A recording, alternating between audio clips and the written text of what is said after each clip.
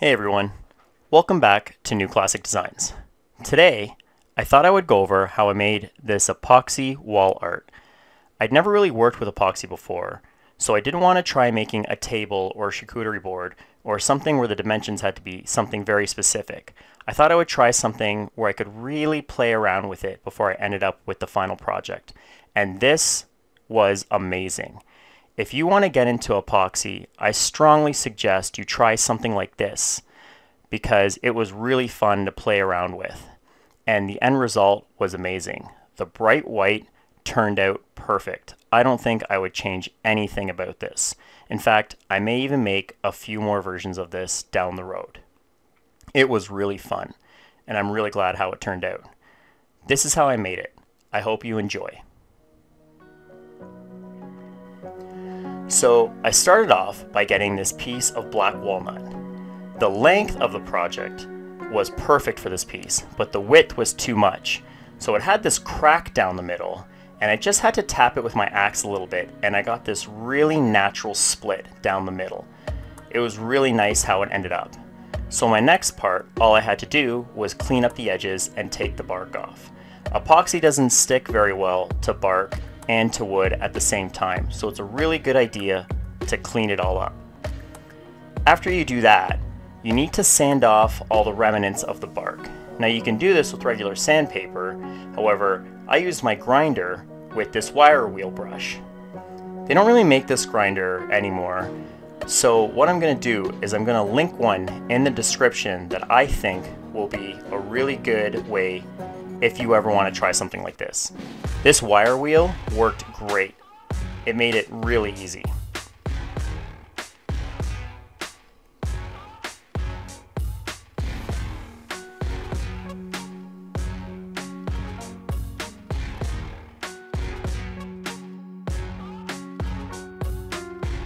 If I ever suggest any tool or anything, it's because I feel like it's the best version of that tool which will make your project easier, both price-wise and efficiency. And as you can see, this wire wheel brush attachment made really short work, but I do suggest you wear a mask because the dust can get pretty bad, worse than a lot of other projects. So if you're not used to wearing a mask for this, I strongly suggest you do. Next up, I pulled out my planer because the actual thickness of the board was a bit too thick. It was just shy of about 2 inches.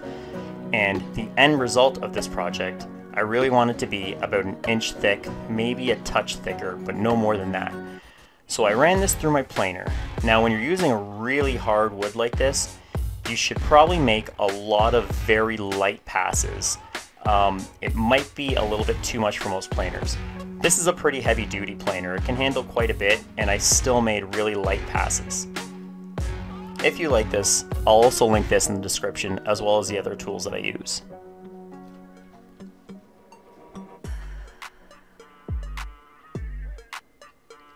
Now that I've got the board down to the dimensions very similar to what I want, I had to build the form for the wood to sit in while I poured the epoxy. Now, melamine is usually the best kind of material to make epoxy projects in. I'm sure you've seen in other videos. However, the most effectiveness you get for your dollar is getting a 4x8 sheet. And it's really hard to manage a piece of melamine that's 4x8. It can be pretty heavy. So I'm using this Craig Rip Cut. It is so handy. I've actually got a pretty big table saw, but as long as you have a straight edge, this is so much easier to use than a table saw. I find it even easier to use even if you have a sliding arm on your table saw. I made a lot of projects with this. It's super easy. It attaches to most hand saws. I'm going to link this as well because it's not really an expensive tool to have, but it can really make it easy to work with very big pieces of wood, which in the end can be pretty expensive if you get smaller pieces, so it's really great bang for your buck. After I got the pieces cut down to the dimensions I wanted, I thought I would go one step further and tape everything down with some Tyvek tape. It's essentially masking tape, but it's very strong. I understand you can use a couple different tapes, but Tyvek tape is not really expensive and you get a massive roll of it. It's really handy for quite a few projects actually. I think I used one roll to tape up my entire shop when I was weatherproofing it, and I still had tons left over even for this project. The epoxy doesn't really stick to melamine, it also doesn't stick to Tyvek tape. So this is a little overkill, but like I said, for my first project, I wanted to be as safe as possible. And I'm really glad I went that extra step. You'll see why soon. But now that I have everything taped up, I had to drill it together to make sure I had a solid form for the pour.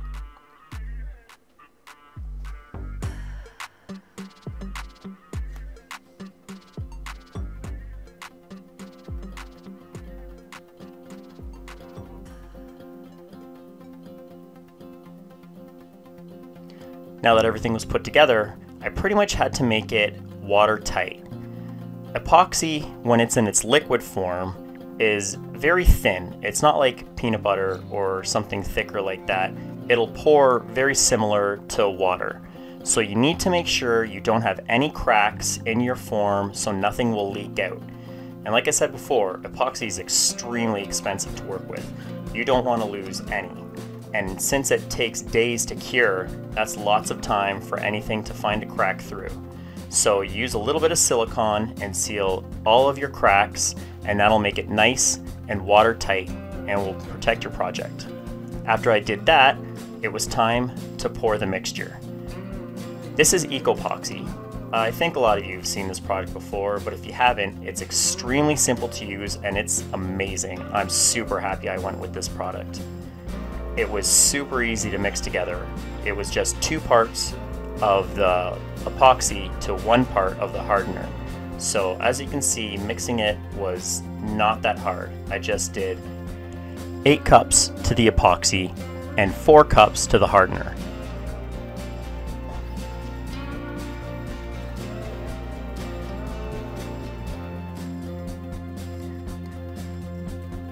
Now that you have all of your liquids mixed together, you have to stir it.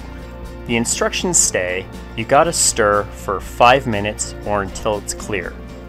I stirred quite a bit longer than it was clear, but I thought I would go the full 5 minutes just in case. Again, you don't want to mess this up because it can be a pretty expensive mistake. So I just pulled out my phone and watched the time while I sat there and stirred it up. It was a long and boring process, but the end result came out great. Now if you'll notice, I'm using just a regular spoon that you would use for most kitchen and baking stuff. This actually mixed it perfectly. I get a lot of my disposable stuff from the dollar store. I don't feel like if it's going to be disposed of quickly that I should spend a lot of money. And this stuff worked out great. The jug was super easy to handle the epoxy with, the spoon mixed it really well, and the measuring cup. All of the stuff from the dollar store were really great additions. But I had to make the color.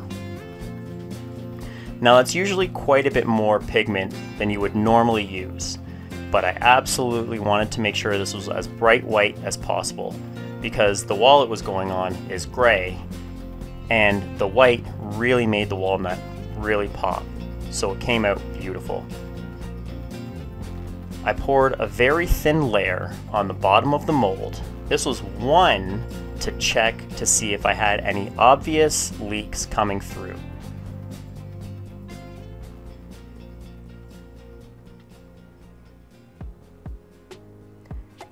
And 2, I really wanted to coat the bottom of the piece so that epoxy would get into all of the cracks and nooks and crannies. But since this is wood in basically a puddle, it was gonna float around. So once you get your piece inside, you have to weigh it down or anchor it down somehow. I used clamps and some wood. You absolutely do not want to drill it down though, for that's one gonna create holes, and from what I understand, epoxy does need a little bit of movement when it's curing. It heats up quite a bit and things might shift around. Now that I got everything weighed down, it was time to pour the rest of the mixture in. I made sure I got it in that vein that I was really hoping to fill in with epoxy first, and then I filled in the rest of the surrounding area.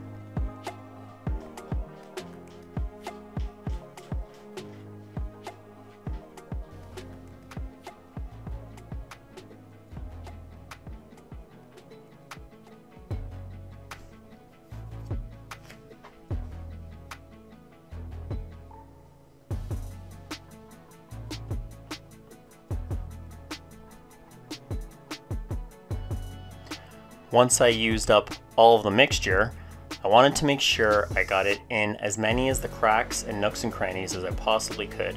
So I used this end cut from a piece of wood that I had laying around, and it really made sure it got it into all the areas I needed it to get into. After about 5 days went by, I came back and I saw it was fully cured. They say it's fully cured after about 3 days, but it didn't seem like it to me. So I waited 2 more days, and at that point it was absolutely perfect. It was pretty much rock solid. So it was time to get it out of the mold. Now I told you before, it was a really good idea to use the tape before you made this pour, and I'll show you why. It made taking this mold apart really easy. As you can see, every time I pulled a piece off, it was still in perfect condition.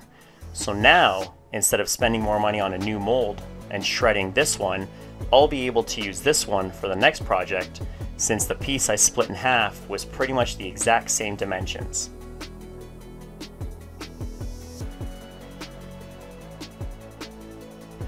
The biggest problem here was just getting the suction out.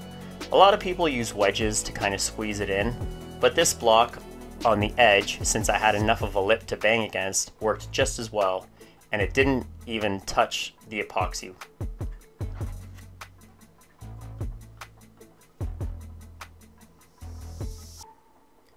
I also had a lip from the underside that I was able to bang out a little bit, which got the suction released, and that means I was able to pull off the bottom part perfectly.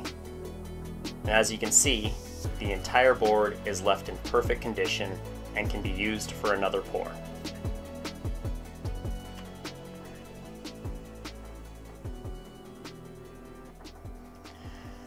Now, since my long edges were pretty much bang on because I spent a little more time on the measurements of the form, I just had to cut down my edges a little bit.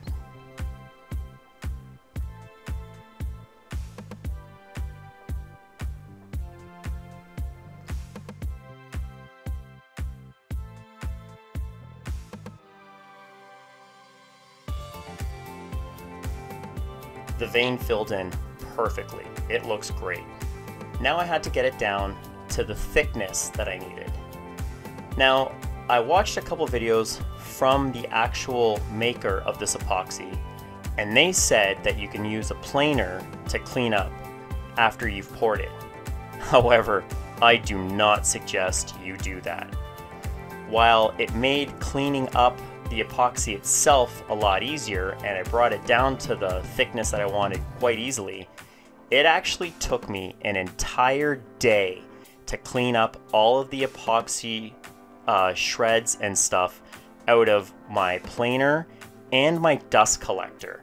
I had to take everything apart, clean it all out. I was pretty much done this project for the entire day. So if you have a planer, I strongly suggest you maybe put together a router sled instead to get this down to its final dimensions, because this did a number on pretty much every machine I used it on. After that, it was time to sand. I started off with a pretty aggressive sandpaper. It was 60 grit. Got down the entire piece. When you're working with very, very bright white epoxy, it's really hard to see. So you basically gotta make sure you get every corner and keep an eye so that you don't miss anything. You gotta feel around a lot too, because it is kind of hard to feel between the different grits. But you're gonna need a bit of an aggressive grit to make sure you get it down and get all the epoxy pieces off. This is a bit of a long process, so be ready to take some time here. However, once you get it down, you can move up your grits. I believe I went from 60, then to 120, then to 220. Don't quote me on that because I don't have the paper in front of me.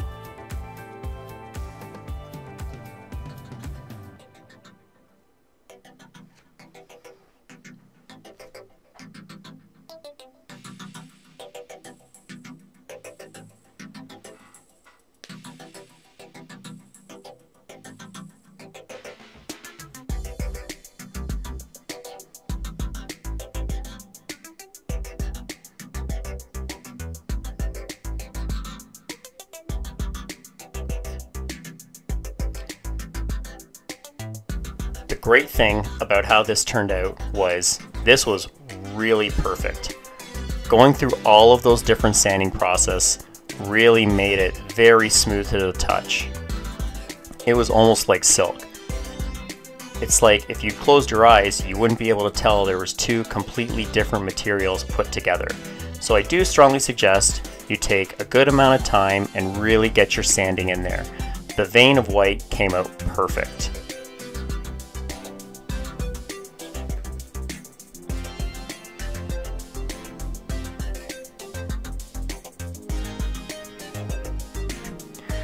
Now, since this was going to be hung on my wall, it's not going to be like a piece of canvas art.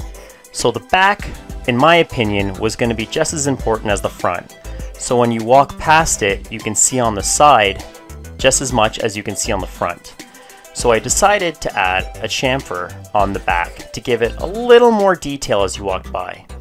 And remember what I was saying about the epoxy going everywhere in my machine? Well, there you have a visual representation of how bad it was after I opened everything up. So this time I thought I would just cut it up and then vacuum it after.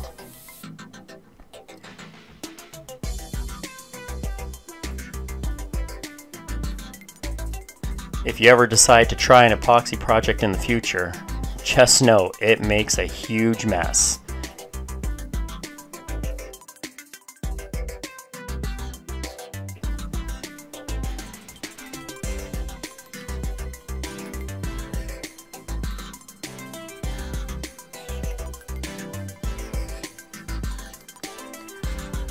When I use more expensive woods such as maple or walnut, I always like to give it a good wipe down with some water first. That really brings the grain out. It'll clean a lot of the sanding dust out of it too. But when you bring the grain up a little bit more, you give it another good sand with a high grade sandpaper. In this case I use 220 again, and it makes it so smooth. Again, it's like touching silk after you do a process like this, and it makes it really good and a really good recipient for your sealer after.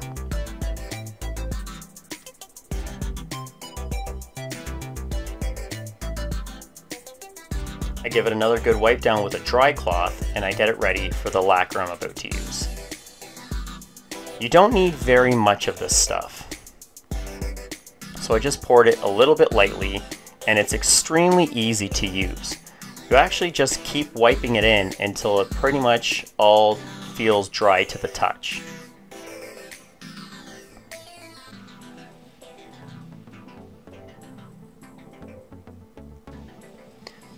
The great thing about this stuff is you can use it on both epoxy and wood, so you don't have to be too careful about getting on just one piece of the project. You can actually work it through the entire piece and it'll work out great. And as you can see, it's absolutely beautiful. The shine is incredible and it's really smooth to the touch. So for the other side, I decided to try, instead of just wiping it in, I would again use an end cut from a piece of wood and spread it around all nice and evenly. This made it possible to use even less, because as most of you know, sealants and lacquers can actually get kind of pricey.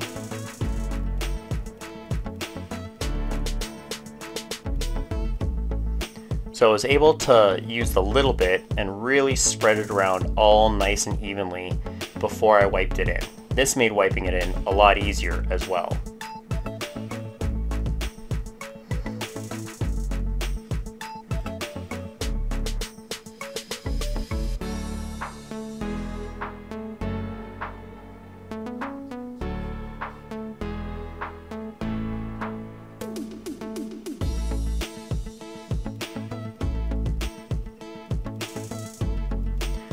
I do strongly suggest you don't wait too long before you do both sides.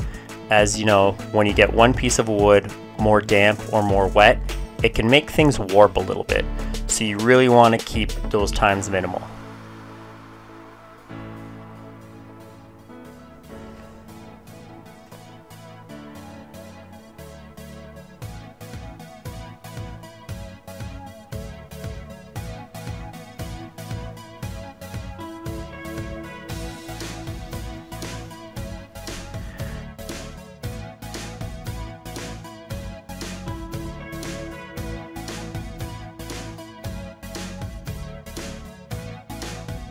Now to mount this project, it was going to be a pretty simple French cleat system.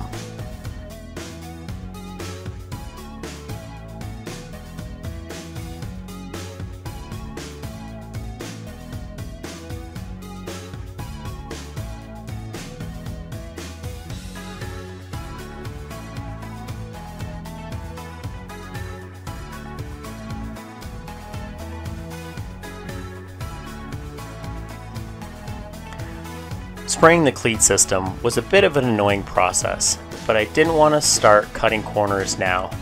I didn't think you were going to be able to see the cleat system, but just in case you did, I thought I would cover all the bases.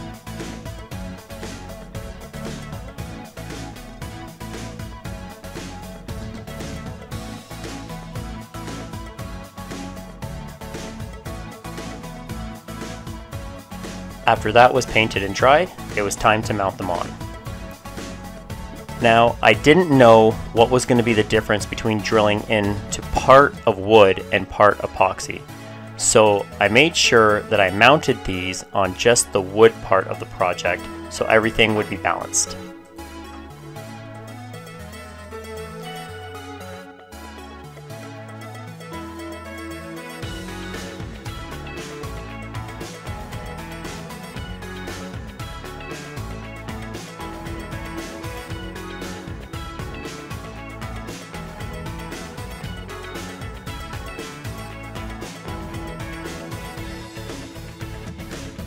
This project wasn't really all that heavy.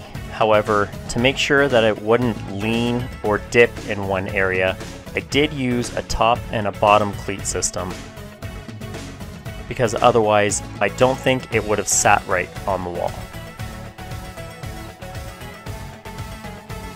Now all I had to do was mount it on the wall. This wasn't really too difficult. As long as you made it level, it would have come out looking good. However, I did make sure to drill into 2 studs because I wasn't sure if the weight was going to be able to handle it.